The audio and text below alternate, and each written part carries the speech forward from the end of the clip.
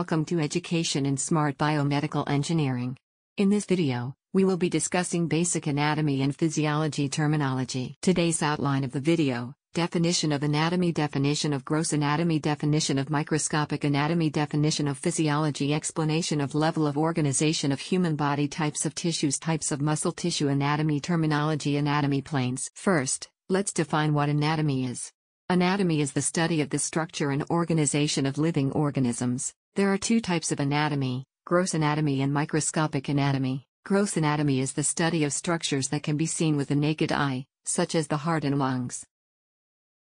Microscopic anatomy is the study of structures that can only be seen under a microscope, such as cells and tissues. Physiology is the study of how the human body works. It describes the chemistry and physics behind basic body functions, from how molecules behave in cells to how systems of organs work together. The major levels of organization in the body, from the simplest to the most complex, are atoms, molecules, organelles, cells, tissues, organs, organ systems, and the human organism. The human body is made up of four types of tissues: connective tissue, epithelial tissue, nervous tissue, and muscle tissue. Connective tissue provides support and protection for the body. Epithelial tissue lines the surfaces of organs and body cavities. Nervous tissue transmits signals throughout the body. Muscle tissue allows for movement. There are three types of muscle tissue: skeletal muscle, smooth muscle, and cardiac muscle. Skeletal muscle is attached to bones and is responsible for movement of the body.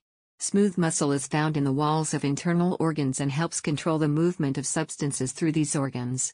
Cardiac muscle is found in the heart and helps pump blood throughout the body. Now, let's talk about some common anatomy terminology.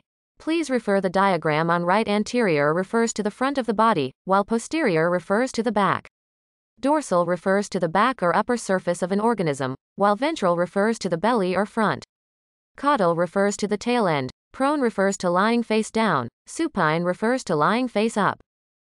Medial refers to the middle, while lateral refers to the side.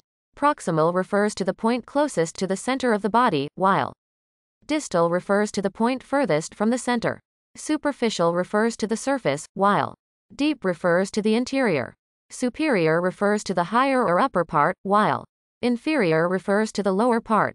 Central refers to the middle or center, while peripheral refers to the outer parts. Finally, let's talk about anatomy planes. The sagittal plane, also called the lateral plane, runs vertically and divides the body into left and right sections.